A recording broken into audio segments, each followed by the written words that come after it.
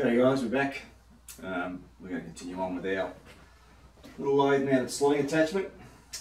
As we left off last time, we'd manufactured the slide, and we've got that fitting into place, and that's sliding quite comfortably now. We now need to mount the back. Into the back of this, we need to mount a nut that we can adjust up and down to set our centre height for our lathe, and also to be able to side cut to open up keyway widths. So we've got a bit of offcut that we used from the actual slide plate itself that I'm going to use to make the nut up, and it's a fairly straightforward job. One change I have made on my drawing is I had a 10mm by 1mm pitch thread. I'm actually going to make that a left-hand thread, so I've ordered some taps before Christmas and they've come in, so we'll use those so that the orientation is right for our lathe, the way we work our saddle and our top slide. Screwing it down is going to screw it down, screwing it up is going to screw it up. So just nice to have that orientation, same as what we'd use with our machinery, with the left-hand threads. So I'll get this cut back to size, leave it a little bit to machine up, and we'll have a quick look at the drawing and what we're actually doing. Alright, see you soon guys. Alright guys, let's have a quick look at this this block we're going to knock up. So I've got a bit of 20mm flat back to size. Overall height's 24mm, overall width is 36mm. That's a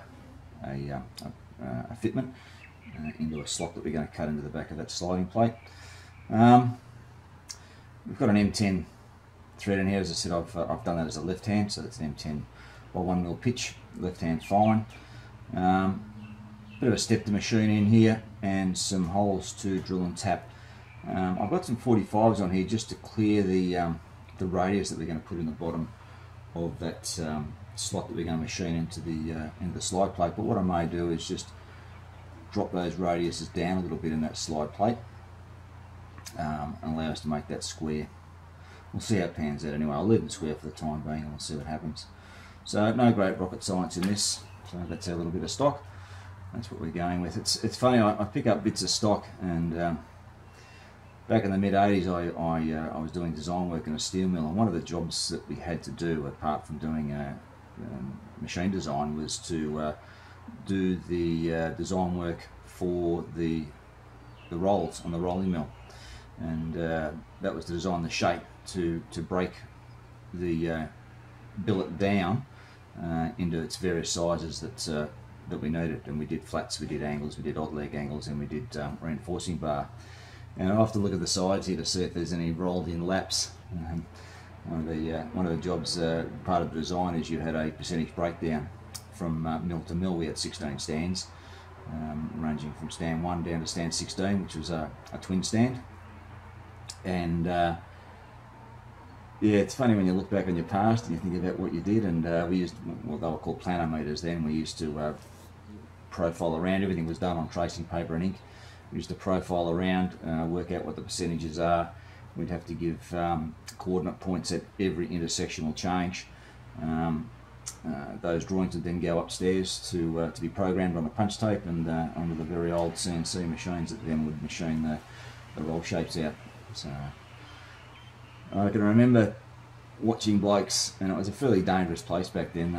They had a death, and a bloke had lost both his legs at one stage in the time that I was there, which was nearly 4 years.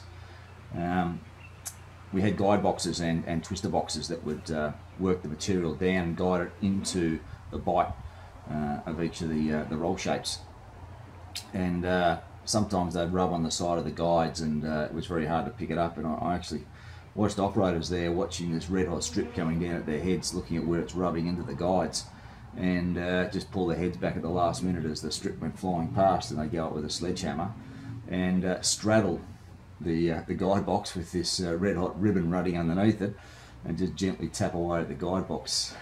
And yeah, it was an eye opener, I can tell you, an absolute eye opener. Very rough and tumble industry to work in back then. But yeah, I pick up bits of stock and just have a look and see if there's any rolled in laps, or if it hasn't quite met the the area requirements, and hasn't quite filled the void up. You'll often see that with the radiuses there, where it's a little bit of an off radius, or where it hasn't quite filled as it's gone through the shape rolls. Anyway, that was a world away. All right, we'll get set up in the milling machine, and we'll start knocking this off to size. So it's 20 mil. We'll knock it back to 15 mil. We'll knock the width back, and we'll knock the height back as well, and get that back to spec. And then we'll machine the slots, and we'll machine the grooves out of here. Then we'll set it up, and then we'll drill and tap it, and then we'll do the drill and tapping for the mounting holes, and that'll give us a gauge to be able to use to do the machining in the back of our slide plate to be able to slip that nut into place. So we'll get set up and do that now, and we'll see you shortly. Right, as I said, we'll just rough this out to start with.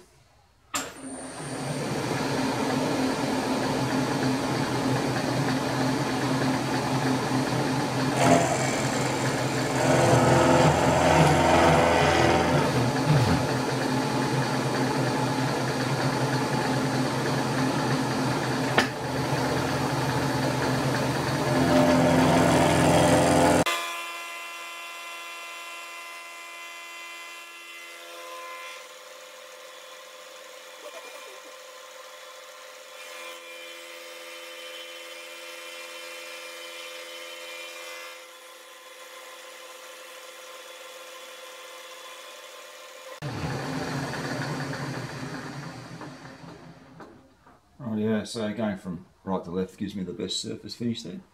Right, we'll flip it over, we'll machine this back to thickness, which is the 24. We'll start doing the other sides. Okay, we'll knock this back to 24 mil in thickness. So we're about just over 26 thick at the moment, so we'll knock 2 mil off, we'll measure it, and do our final sizing. This isn't a critical dimension, this one here. The width is obviously going to be a sized fit, so we'll be a bit more careful with that one, so we'll get this knocked down.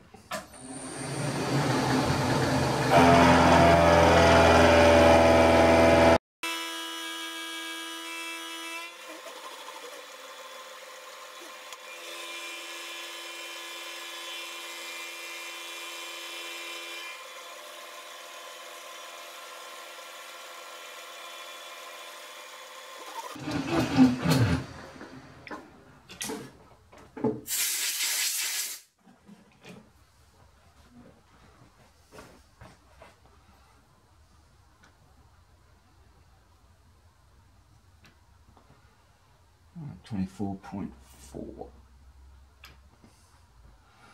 Alright, so 0.4 to come off.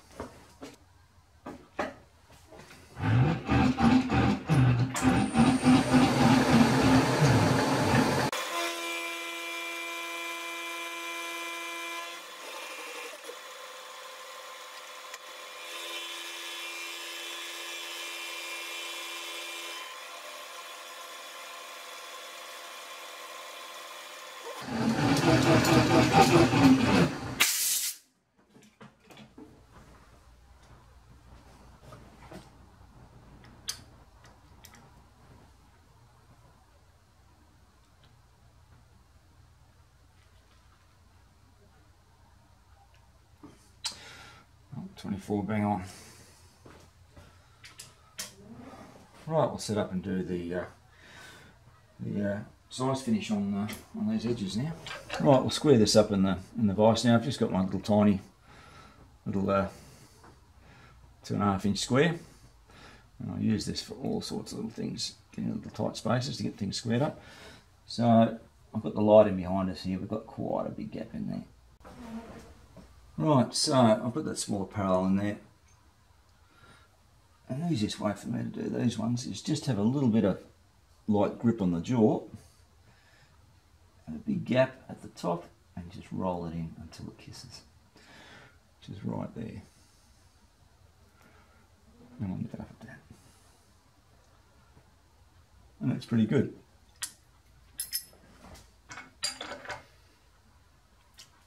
Right, we'll just take a lick off this, and that'll give us more to take off on that rolled side to get that cleaned up.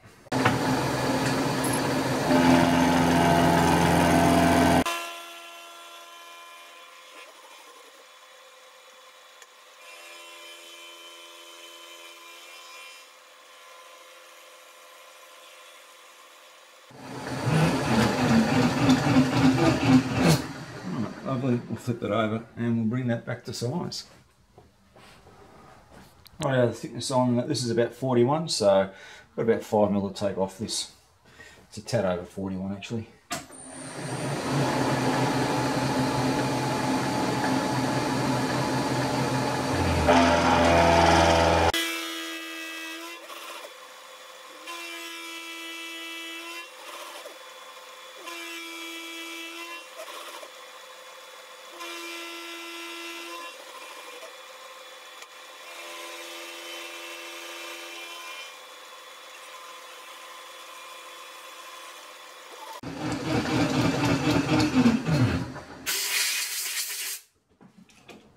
Right, just measure that for depth.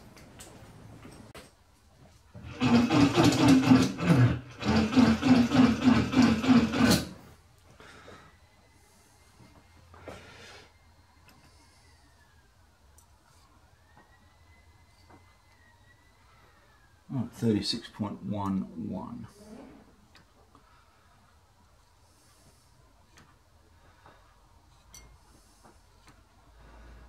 All right.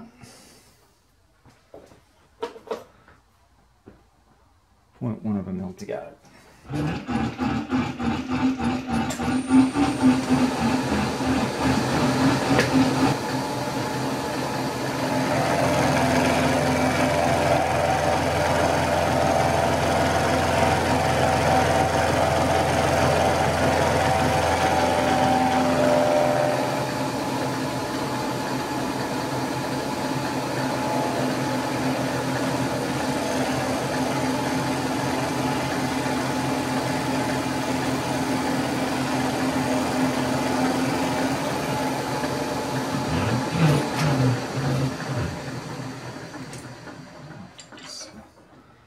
Pop that one, have a look at it.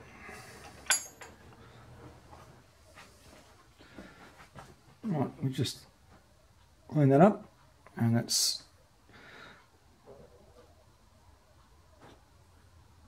pretty much bang on 36. Alright, so we'll knock the width off, or the thickness off I should say. We'll get that down to 15mm, then we'll start cutting those little slots and ready to drill and tap it. Righto guys, we'll knock this off to thickness, so it's got to come down to 15mm from about 20, so I'll take 4mm off this side, flip it over, and then we'll take the final amount off the other side, and then we'll start looking at cutting the grooves.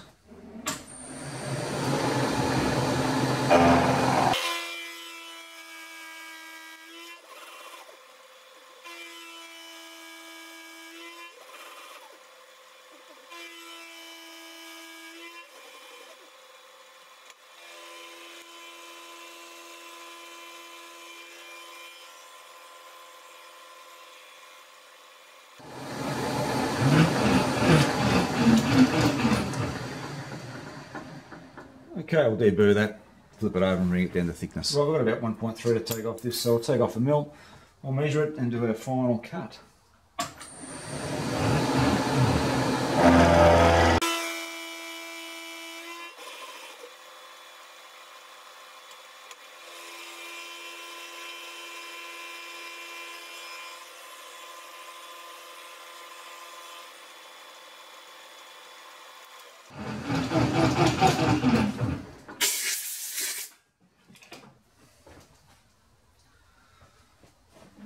Let's see where we're at.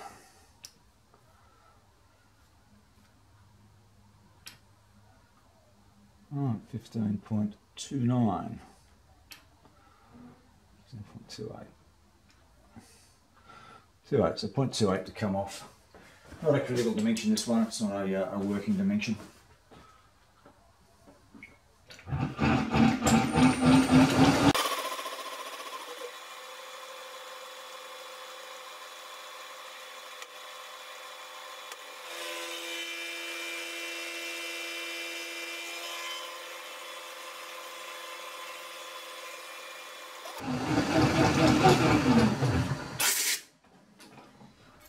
I was hoping to cut the steps in this.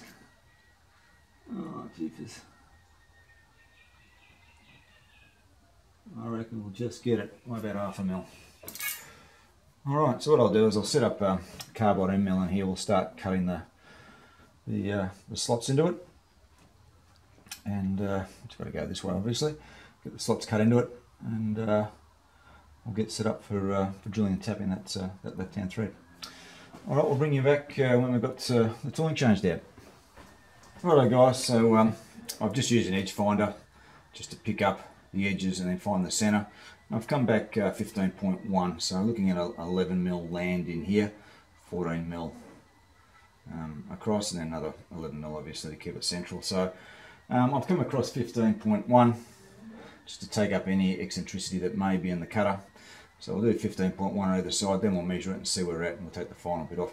Not a critical dimension this, it's not a working dimension at all, it's basically 14 across the top there, so we'll see where we come in anyway. And we've got to come down 6 mil, so I'm just going to be careful I don't actually hit my jaws. Let's see how we go anyway.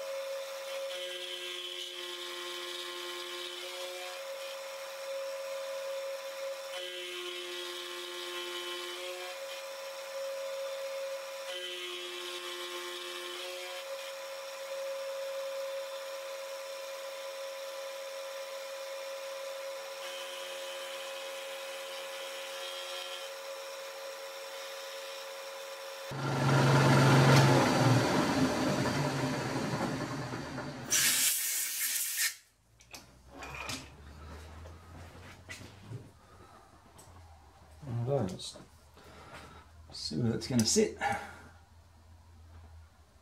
looking for 14. Alright, it's 14.12.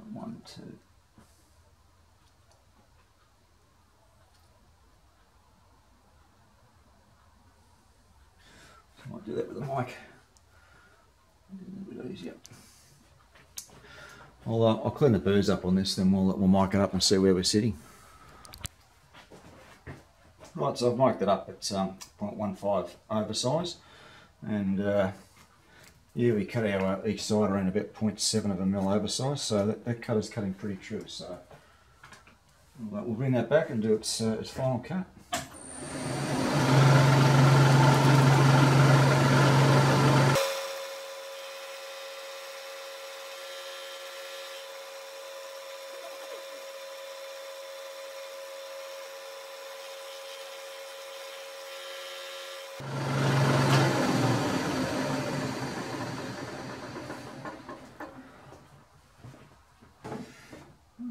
Let's mic that up, see how that looks.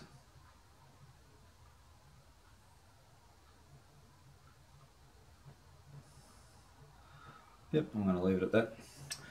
Alright, that's come out quite well. Righto, while we've got it sitting in the vise, we've got the centre. I've just used the edge finder to pick up the edge of the jaw here and centre it out.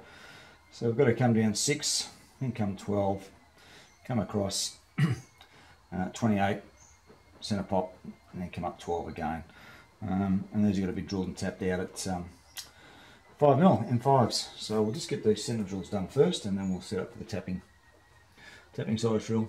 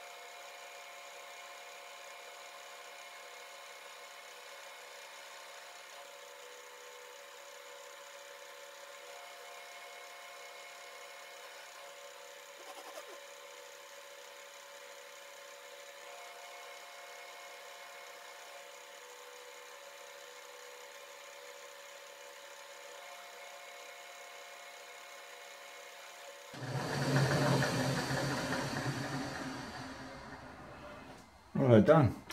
I'll tap them while they're captured in the vise, then we'll flip it over and we'll clock it up and do the M10 left hand lengthwise into this block. So we'll get set up for quickly tapping that.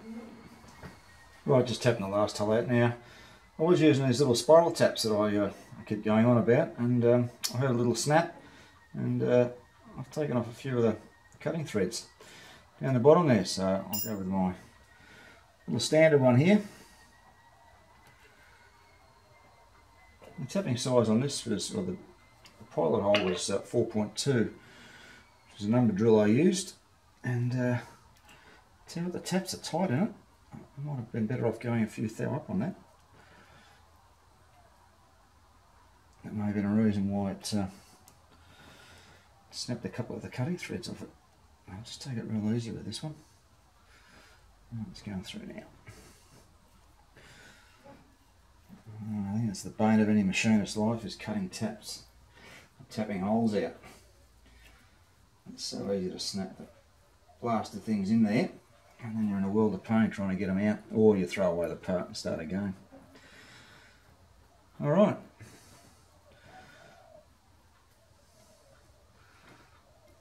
Hang on to the last. Right, I'll flip this over. We'll clock it up and we'll get ready to cut that M10 by 1mm pitch left hand thread in there. Alright, back in a tick. Alright, so we've found the centre of this. We've plumbed this up, so I've used the edge finder to come off either edge and centre it, and then I've used this as the datum face, because this will be the face that'll be bolting up to when it gets onto that slide plate. I've used that as a datum, so no matter how I've machined this, as long as I use the same datums on the slide plate, I'll have this in central. I'll get this centralised when I go to drill through and then ream out or bore out for that top spreader bridge that we're going to be putting the screw into. So it's important that you set up your datums and you know what your datums are, or you think ahead about how you're going to set this up for the next job, or set the datums up for the next job. So we'll center drill this and we'll tap through for a. I've got to look it up in the chart actually to find out what an M10 by 1mm pitch tapping drill is, but we'll get the center done first.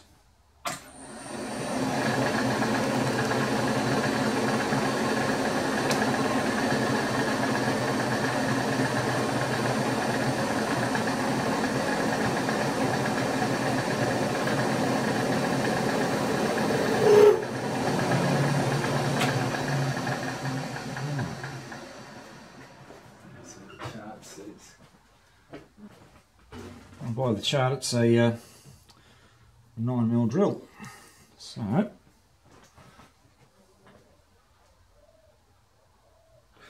just measured that, and that is bang on 9mm.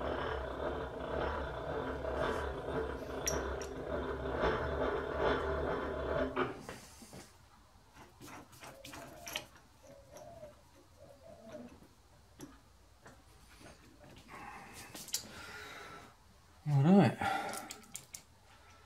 Let's go through that.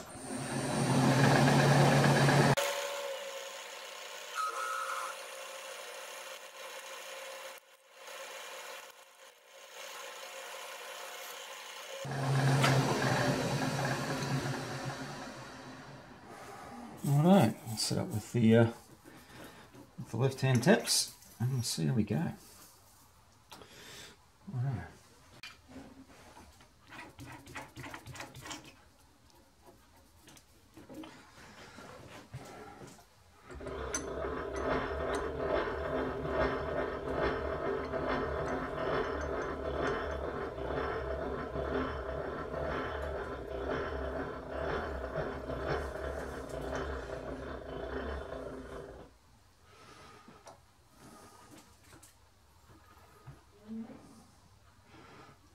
A tapping wrench that I can pick a center up with. So let's just drop him down.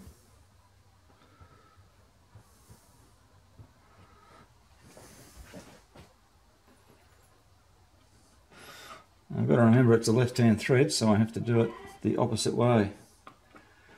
And I think my little boy's yelling out for me. Back on the tip. Yes, Danny? I'm embarrassed. Alright, let's make sure that we are going to do this the right way. As I said, it's a left-hand thread. I got these left-hand taps out of the UK. They're made in Germany, but so there we go. I tell you what, they feel nice.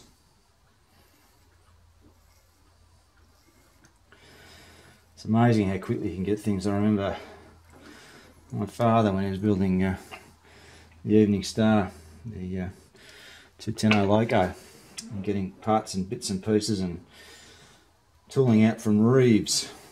He used to, back in the 60s and 70s, it was all done by post, so you'd go through their catalogue and you'd post off a request to get funding put into your account, and then you'd place your order, and it was always by sea freight, so you sort of had to wait 3 months plus to get it on shore. So, you know, from when you actually looked at what you wanted, it could be 4 or 5 months before you actually arrived at your house, at your door. These days, and I think this took, by the time I placed the order and got it in, it was around 2 weeks. Absolutely amazing compared to what it used to be like.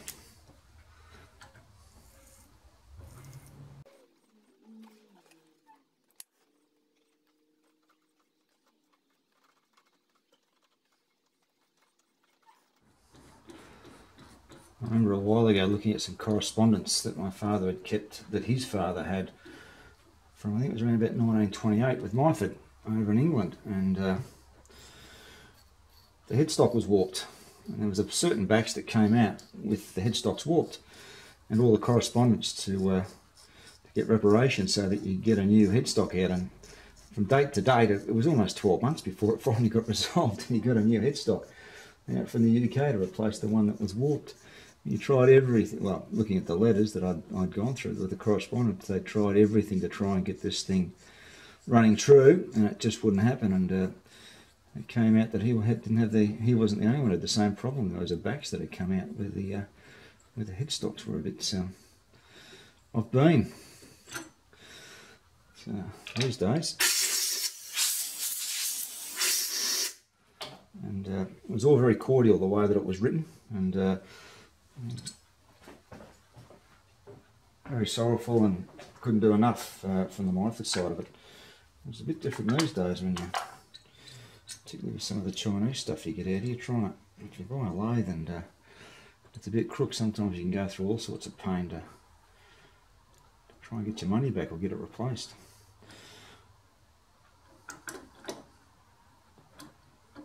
Right. The way these taps were designed, that one that we just put through is called a ring tap. It's got a little ring cut on it. It is slightly undersized to what we need. Unlike the taper taps that we get, and you can run them through and they're fine. This one here is done as a set. And you can actually feel this one cutting. So I've never come across these before. You can hear that cutting there. Just cuts it out to the final.